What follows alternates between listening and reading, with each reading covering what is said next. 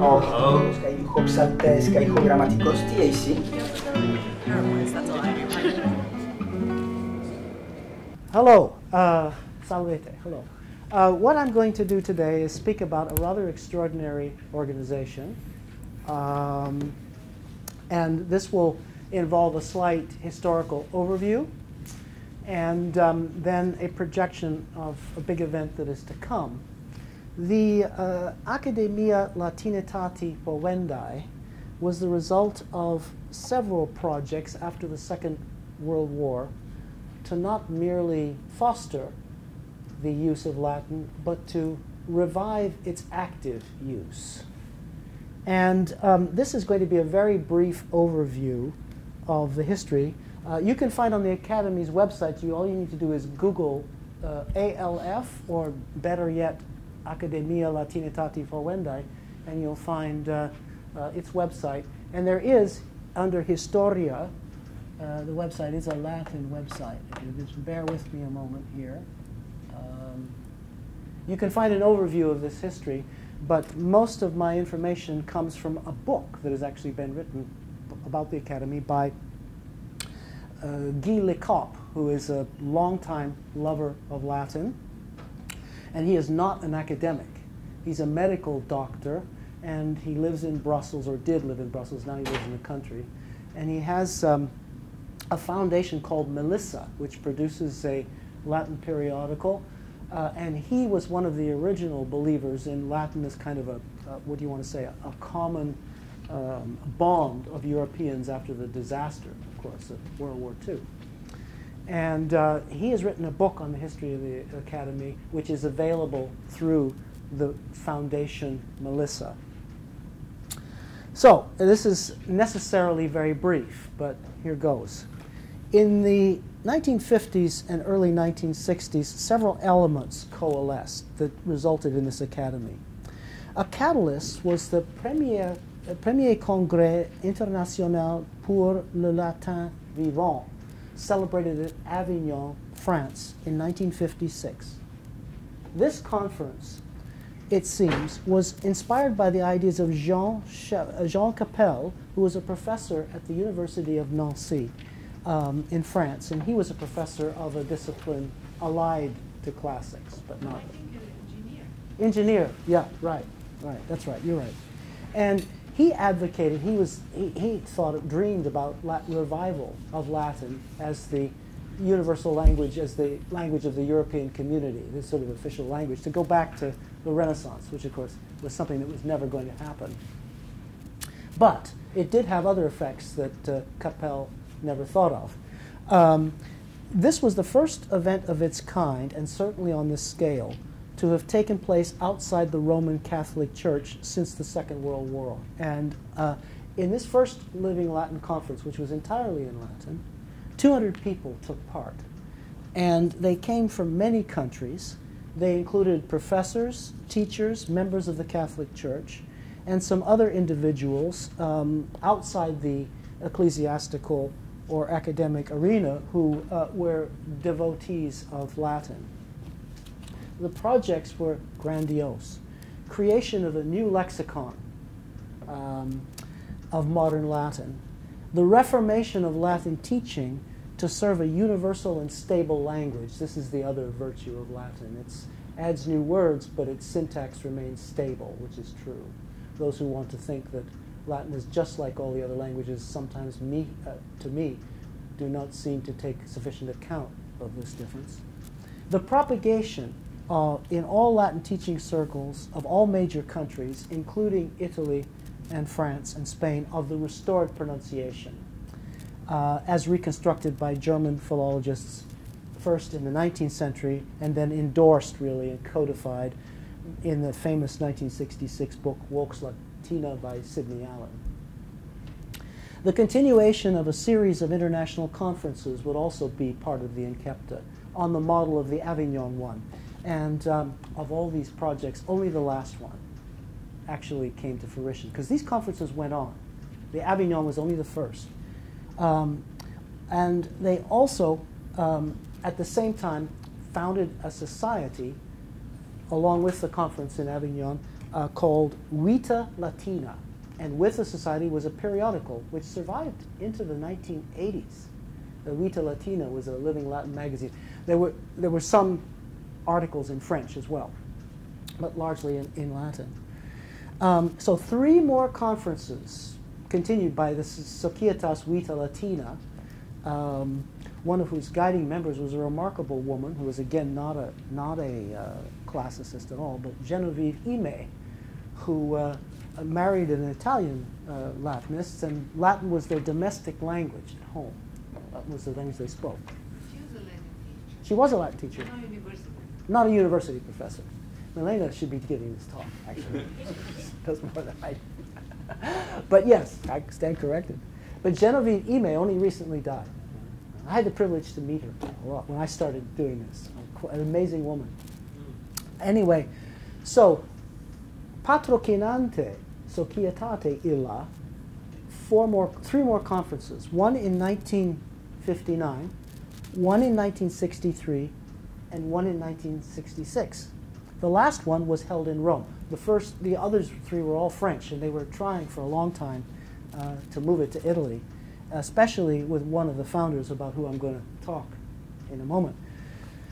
The last one, 1966, of these conferences in Rome, was stupendous. It drew 538 participants from 41 countries. That has to be a record for Living Latin conferences. It was the hugest event you could imagine. Some believed, why this activity at this time? Some people said, and still say, that because of the movement in the Roman Church that resulted in the Second Vatican Council, and some people thought that the results of the council were to work to the detriment of Latin as the language of the Church, to reducing its role. And I am completely imperitus of that, and so I don't know whether this has any correlation or whether that's even true, because some say that the Second Vatican Council really didn't do that much. So I don't know. But all I know is that in this space of time, this was an amazing impetus that has its effects down to now. And really, several things arose from these 4 conferences and the Vita Latina Societas. Some of the energetic personalities behind this: Clément Dessessart, who has been a fighter pilot in World War II, Genevieve Ime, Romanelli Eichenseer, Caelestis Eichenseer, a Benedictine monk from Germany. They gradually separated into groups, and the conferences which gave rise to this were the sort of springboard from which the week-long seminars for Living Latin started in the 70s and 80s and grew, and many of them are still going on. And ours in Lexington grew out of that because we were inspired, myself, by being in those seminars. And so we descend from that and kept it. The other result of this movement in these 4 conferences was the founding of the academy, the Academia. And so here's how it happened. On the last day of the huge Living Latin Conference in Rome in 1966, there was created, under the guidance of Pietro Romanelli, who was an archaeologist and a great Fautor Latinitatis Vivae, he wanted to found the Collegium Latinitati inter omnes gentes Fovendae. And its members, its first members, were the members of the Academy now, can be found, just a moment, Sodales. There they are. List of about 45 people, not very many, you see. We'll talk about that in a moment. Socii ordinari.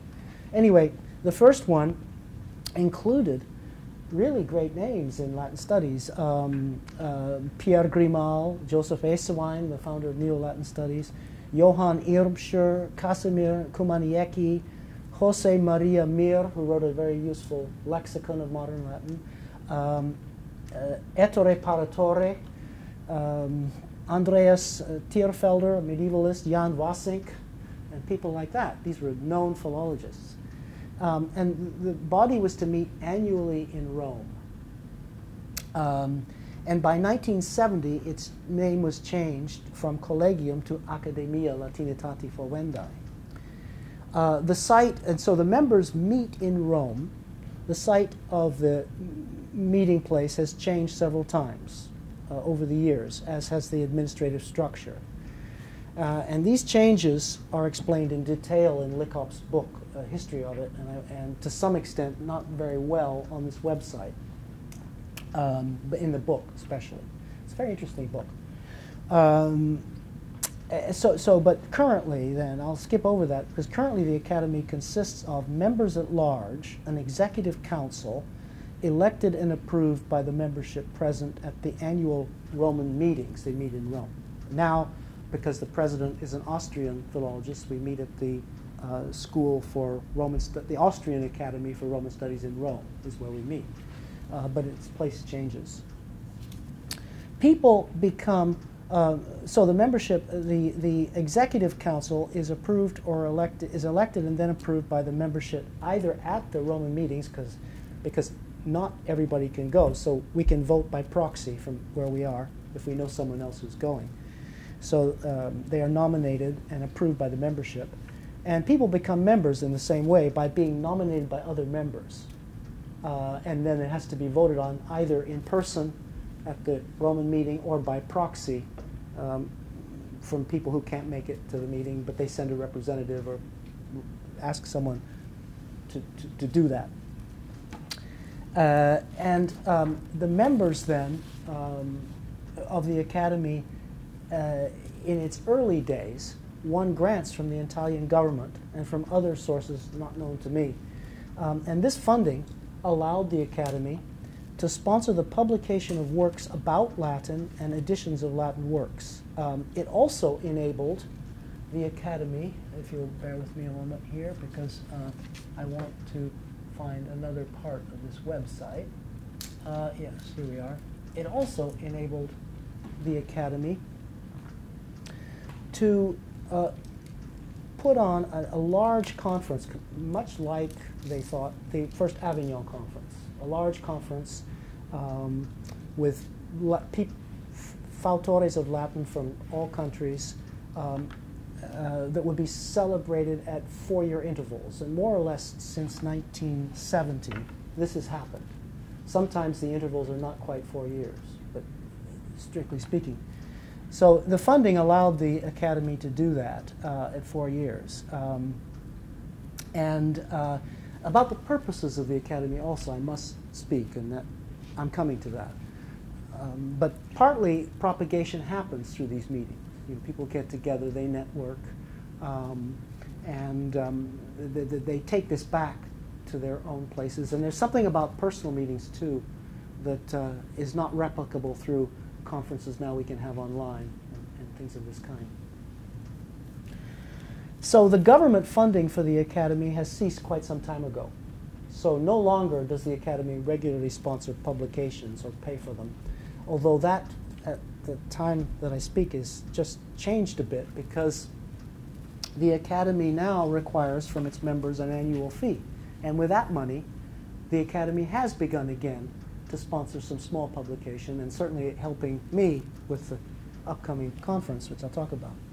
It still sponsors the quadriennial conference, but most of the funding for these has to be raised by the Academy member who is designated that year to organize the conference in her or his country, a region. And more about these conferences in a moment. Also, before I leave the administrative ordo, the Academy has an annual meeting in Rome, right, usually in the spring. The Executive Council sometimes meets twice a year, and the annual meetings were a source of an interesting period in the Academy's history, because for the 1980s, most of the meetings were conducted in Italian, not in Latin. Many people in the Academy thought it was kind of absurd to keep the use of Latin for absolutely everything, despite the ostensible goal of the Academy to promote the Latin as a vehicular language. But for the last 20 years, the Academy has returned to its roots and been very strict in keeping Latin as the language of the meeting in Rome. Everything happens in Latin. In this meeting in Rome, now, for the most recent time, at the end of the Roman meeting, there's a commenticulum, a small conference, in which papers are given in Latin, and sometimes these are published. And it's usually on a different theme. This year it will be on utopian themes, utopian, De Optima Republica. In the late 1980s, therefore, and in the early 1990s, there was some dissension in the Academy because some members thought the goal of the Academy should be more directed towards the promotion of Latin studies rather than promote the use of Latin. And it's fair to say that the opinions of those members did not win the day, because most members felt there were plenty of societies devoted to promoting scholarship or Latin studies, but no international body, no real international body outside the church dedicated to conserving the use of Latin. So the Academy then has retained this, and Romanelli and Ime and all those people would be glad because they would see that that purpose has ultimately been saved. The Academy has retained that goal, but this goal embraces and includes not merely the spoken use of Latin, but the fostering of the continuing tradition of writing and publishing in Latin, especially the maintenance of Latin as a viable language for scholarship in the humanities, because that has been an unbroken tradition from the Romans to now, that scholarship has been published in Latin. That's never completely been broken. Think even of the apparatus or the introduction to your Teubner editions. This is vestiges of an old tradition. So the Academy is dedicated to promoting this, and so all the members are encouraged to write articles in Latin, which I do. All the quadriennial conferences are entirely Latin events. The only exception was the one held in 1993, which is described here in Leuven and Antwerp, where some papers in the vernacular were permitted. The event was received with disfavor, and so for a change, we see Latin winning, the vernacular just forget it. And ever since then, that experiment has never been repeated. Between these conferences, then, they are both scholarly and didactic. There's one stream of didactic sessions, kind of like what we see here, and then one stream of papers. And the papers are typically published, but again, the poor person who has to organize them has to find the funding and means to have them published, as well as funding the conference. The conferences are splendid events. Between 100 and 200 people from all over the world attend. They've been held in many different regions, including Africa. But, because there was Senkor, who was an official in the Nigerian government, was also a fautor, Latinitatis viva, in the 1970s, and therefore, which one was it? It was in the 70s. One conference in Dakar, in Senegal, in 1971. Yeah. So, but never in North America, never in the Americas, and this is going to change, because in 2017 it will be in Lexington, Kentucky, and we are the poor people who have to raise the money and worry about what will happen with the papers. So we'll see. So in a nutshell, that's it. Tempus fugit, ergo satis cito loquendum est, et ad finem properandum, what happens at the conferences? They are open to all Latinists, not just members. Papers on a wide variety of topics of interest to Latinists, given by all kinds of speakers, some distinguished, but they all must be in Latin, so you're all invited. And you will not believe when I tell you what the theme, because there's usually a theme, but very broadly interpreted, what the theme of the 2017 conference will be. And any guesses? De itineribus? De itineribus. De itineribus. Ergo, quodammodo potuisti olfacere, quid in animo haberemus. We wanted to do the Orbe Novo, but we didn't want also to exclude some people that... Yeah. Especially because of what you said in the introductory speech about the itinera that are now going on. There is material there. although there's a preference for itinera that have been recorded in text, because the idea of promoting scholarship is always with us, but nothing is excluded. So anyway, there are also excursions, and that's a challenge for us to find something that might interest our European. There are very interesting things around Lexington that not many people know about, but there's whiskey, you know, things like that. Horses. But we're going to exercise our ingenia and come up with itinera. There is a performance of a Latin play, which nearly always happens, and the field of Neo-Latin drama is an unexplored treasure. If you look at the journal Humanistica Lobaniensia, the international journal from Leuven on Neo-Latin studies, if you look at the Instrumentum Bibliographicum, you will see that there's a part devoted always to scriptores Scaenici, and it is the biggest part. There were so many plays, and these plays in the Renaissance and post-early modern period, they were very popular in the Jesuit colleges, because that's where we got the idea for the comiticulum of coming up with a play. But they were municipal performances. There was a public that knew Latin by ear well enough to appreciate a play like this. This was happening, the Magdeburg, city festival of 1590. There would be a Latin play, often. So Neo-Latin drama. Anyway, we have found some Neo-Latin dramas we want to give a modern premiere to. We'll actually put them on. Then there's an attempt to get all the papers published. And I can't tell you at this point where we are on that. We have been successful in getting some of the funding, so there's no doubt the conference will happen. So Dixie, et nunc parata sum interrogata vestra audire.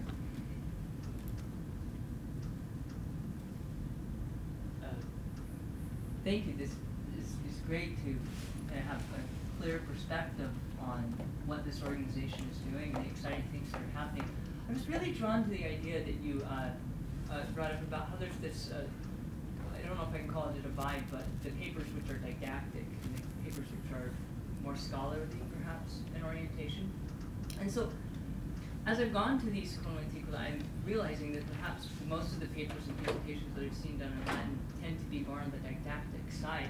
And I'm guessing, have you ever seen in your experience someone cite perhaps one of these more scholarly articles? Let's just take, for instance, Utopia or whatever. So someone writes an article pertaining to Utopia, and perhaps someone else cites one of these articles as they are writing a scholarly work. Have you seen that happen before? Yes, I have. And even in something that's written in English or French or German.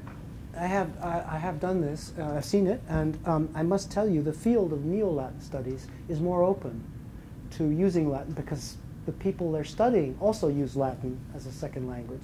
Yeah. The field of Neo-Latin studies sees more articles published in Latin, but there are some published about classical texts, and there are some journals that will publish them. EOS, the Polish journal, the name I forget, maybe that's the one. There are several journals that will accept the Latin articles, and they do get cited. Yeah, it's just what I find though is that it's almost always more a summary or kind of just here's the idea, but it almost as if it doesn't have the sort of traction that I'm used to seeing in, let's say, a more standard conference. You haven't probably been reading too much secondary literature on Neo-Latin texts, and that's fully understandable because you're in a department where, again, in America, we tend to think Latin tends to be taught where we only study the ancient period. Of course, we must study the ancient period, and I love the classical authors, but I think we need to study Latin as a world tradition, which it is. And the Neo-Latin part of it is no less important. It includes seminal works. Anyway, some of the scholarship on this work is written in Latin, and I will be glad to show you some afterwards. And in fact, the Instrumentum Bibliographicum, which is a strange word, should be Conspectus Librorum, hoc anno editorum. But anyway, in the back of Humanistica, which is the Année Philologique of Neo-Latin, is in Latin, not in French. I should say that the department in which Brian is in is not exclusively made up of No, people I who are Neo-Latin studies. No. And apropos, when in 2017 is the conference set for, and which play, would you want to divulge which play? Well, no, because I would love to, but we're kind of torn between several possibilities. There We is don't a know student yet. who is an artist also, an No, if you got suggestions, you would, I mean, this could come from, well, Moretus, who was a fabulous, he was a very interesting character and very instrumental in the origins of the Jesuit order, I might add. A French humanist who taught at Rome and also was a public orator. So we have his both diplomatic and academic speeches. Mos tum erat, ut professor in initio cursus academici orationem pulchram latinam haberet, et eius orationes extant. He also composed a play, Julius Caesar, which is an absolute masterpiece of Senecan drama, and it predates the Shakespeare name, which is much better known, but it's not, in my opinion, a worse play at all. But it's a Neo-Latin play. So it's just one possibility, but we have 4 or 5 we're thinking of. But you would like to propose something? High reel. Well, think about it. We'd be glad to hear from you. I want to mention something. I think before, maybe about 20 years ago, there was this unfortunate division when people said, Latinitatis vive fautores non sunt investigatores, Right. et investigatores non sunt Latinitatis vive fautores. But nowadays we go to these conferences, and more I see that actually not everybody, but most of the best cultores Latinitatis vive, those people who want to use Latin as a language of communication, they are also researchers. Andreas Fritsch, who's our guest here, has published many good articles in Latin. We should not divide speaking in Latin and being a philologist. This is the same thing. And I appreciate Brian's question, I really do. And in fact, I was going to answer him that really pedagogy is a kind of scholarship too, but I think I know what he's saying. Philology, traditional philology, but it does exist still. It's a phylum tenue, but with fautores we can build it back up where it should be. Because after all, it's the language we're studying. But it is dangerous to cultivate speaking Latin, or trying to speak Latin without really studying Latin in a philological way. It is dangerous because then this would be the end of our profession if people do not read the authors. Right, I agree with Milena. Speaking with each other, but speaking with the authors first. And the tradition is different. And people here must be, and we must go, but one point, further point. People here would know more about this than I do, but let me say Hebrew was a language preserved by the learned rabbis for centuries. And then in 1948, it became the language of a country. And now, if I'm not mistaken, a young Israeli that wants to read biblical Hebrew well has to learn it. That quickly, vernacular language changes. Am I wrong? No, I mean, it's sort of interesting because in some ways the grammar is very similar, but the lexica overlap, but it's a totally different set of meaning. So if you think of something ubiquitous like a tank in Israel, Merkava, Merkava is the divine chariot in biblical Hebrew. So, which is really kind of funny in and of itself, but to do it, aside from a lot of the grammar and the idiom, you have to totally readapt your mind to looking at everyday words in a totally different context. So they have to learn it, and conversely, people who, I have a friend in Lexington who's a very Orthodox rabbi. He studied biblical Hebrew from birth, and when he got dropped in Israel to go to yeshiva, he couldn't find the bathroom. He couldn't ask how to find a bathroom or anything like that, because his biblical Hebrew just was not something that they understood. I don't mean to stop us, but just to make the point then from that, so we can go. This never happened to Latin. That's the point. This never happened to Latin because it never became anybody's national language, but it flourished. It was communicable, but it was stable. It founded new words, but they were more or less recognizable. There are problems about differences in pronunciation, which we read about in the text, but it worked very well as a language that was nobody's native language, but was used and cultivated according to norms that were settled by the autores. So, anyway, sate superque debemus. I can ask you later, I guess, but I was also interested in how often you get papers that are, that's research that is obviously based in in studying the classics, but not philology. So Sure. I'm interested in archaeological research. Exactly. And things like that that are presented in Latin, because one of the biggest barriers in studying archaeology is that there's so many articles published in different languages. Right. It would be nice, wouldn't it? It would be nice. And it really would be practical, I believe. Pietro Romanelli, who founded the 1966 Roman Conference, he's a big name in art. He would agree with you. Yeah. So. Okay. All right. Prandeamus. Prandeamus. Thank you, Terence.